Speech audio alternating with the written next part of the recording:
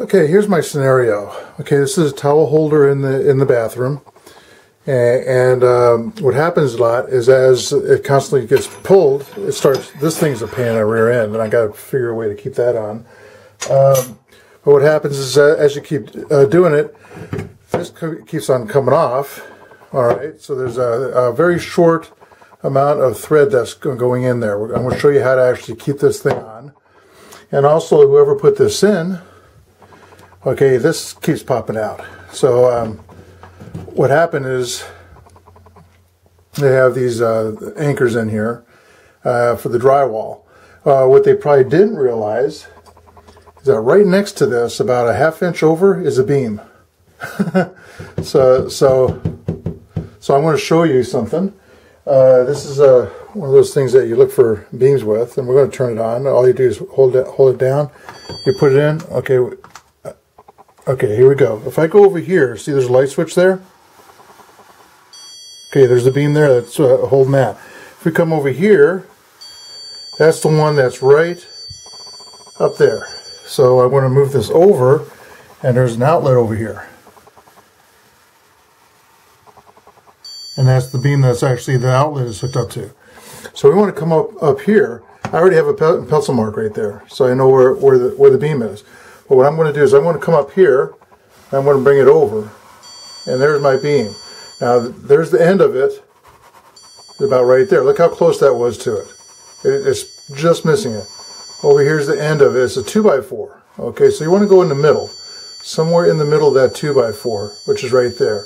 And that's where you want to make your pencil marks. All right, so the big problem now is, with that idea in there, where this is going to sit, may not cover up those two holes. It might not, who knows. Okay, so you might have to do some work to cover those holes.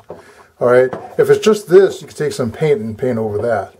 All right, so, or even scrub it off. I don't know if they'll scrub off. But anyway, we're going to put this in the right way. We're going to take these things off. We're going to drill 2 holes into the stud. And then we're going to put this in the right way. We're going to lock that screw down, the set screw in here.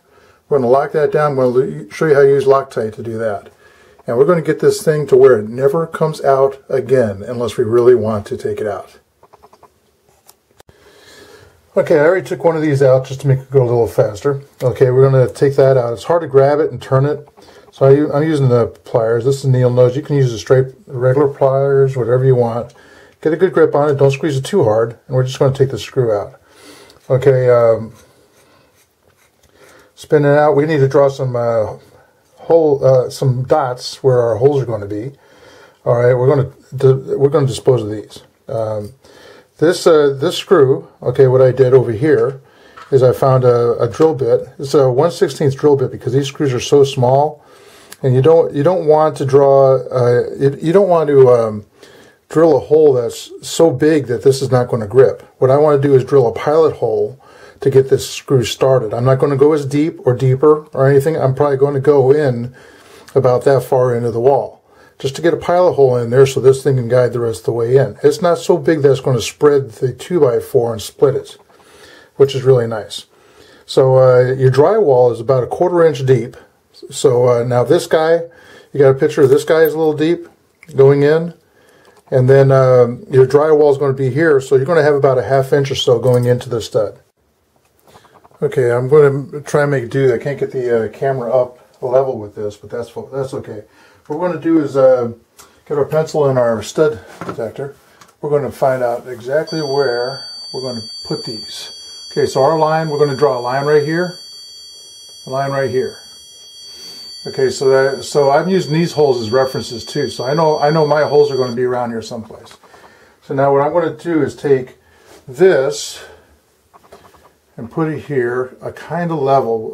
I don't want to be like this or anything like that. And also there's a little indentation here. Okay, on this particular model, there's an indentation here that actually lines up with this flat level that's here to slide in, to make it slide in. So I'm going to go ahead and draw my marks that I'm going to drill. So I'm going to make it about level, and I'm going to put crosshairs now. All right, I have the up and down lines that I drew, and right in the middle I'm going to put crosshairs. So I have my marks. that I'm going to draw. Another thing I want to do is, if you have hardware in the back of this thing that we're going to screw in, we're going to take this out. If it'll come out, yeah. Okay, and we're going to put Loctite on this and put it in there and get it to stay in. So this is, look how short that screw is. That was holding that in. So we're going to put some Loctite on that thing. And I'll show you, Loctite could be messy if you don't do it right. So you got to be careful. So let's go ahead and start drilling that. Okay, now I'm going to go as straight in as possible, right on the crosshairs. Nice and slow. And I can actually feel, I can feel that I went into the stud. Pull that out. Okay, right on the crosshairs. Yeah, I can feel exactly when I hit the stud. So that's good. Okay, so now I have my 2 pilot holes drilled. In case you didn't notice, I have a bath towel over the sink. I like a nice little surface to work on. Nothing falling down in the sink. It's my preference. Okay, now this is a really small screw. So I don't want to put the thread lock on the screw itself. I want to put the thread lock inside on the threads. If I get this off, probably should have done this before.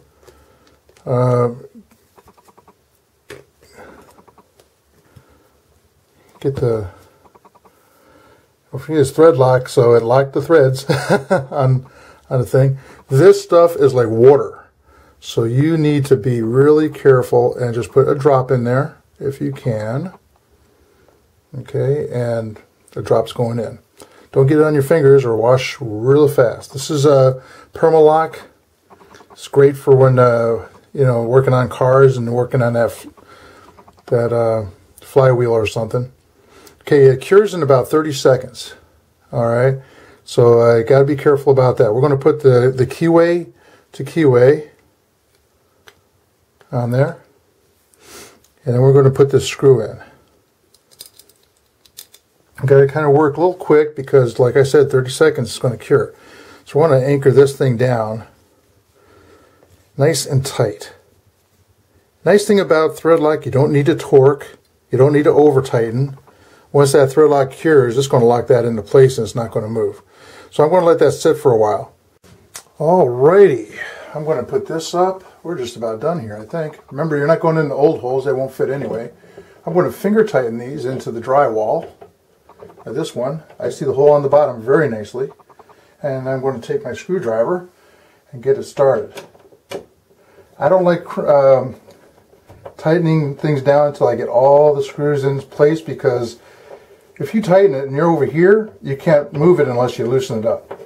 So I'm going to get this started, and it is. Get the other one. When I get this thing done, it is not coming apart again. So if you have a towel rack or something like that that gets pulled on all the time, and it keeps coming out of the wall, this is what you're going to want to do. Those little plastic things that go into the drywall don't work worth a darn.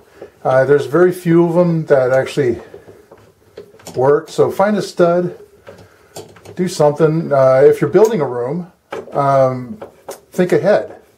All right, beams go 16 to 16 center to center.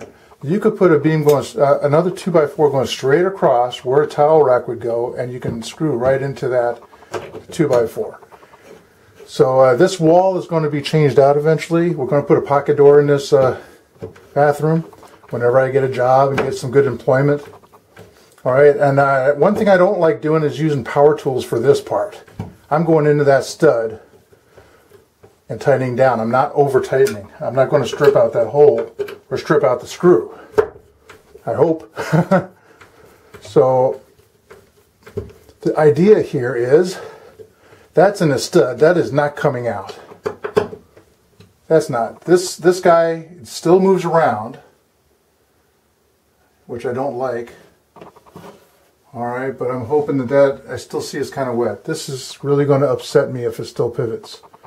But time will tell. I'm going to let that sit for a while, and then put this thing all together. We're going to give it a good couple of tugs. I'm 250 pounds, so I don't want to give it too much of a tug. But the idea is putting a towel on there and pulling and see if that thing's going to come loose again. Okay, it's been probably a half hour because I had other things to do, and that's not going anywhere. I'm not going to pull it too hard because all it's going to have is a towel on it. So I'm going to put this back on because that back plate's not moving very much. That should snap right onto place and not move again. Once again, you could pop this off or pop off whatever you have and clean this up if you wish, or just wait until you do a paint job. All right, so it's coming off. I'm going to have to use some contact cement or something to keep that on because that's not going to work. And then the towel should go in there, and then when you want to dry your hands, yep, that should work. It's not, and even if you pull that, yep. Hey, object good. So hopefully this video helped you out. Okay, and once again, you can have any kind of towel holder, and this will help you out. Okay, subscribe and see a lot more things coming up.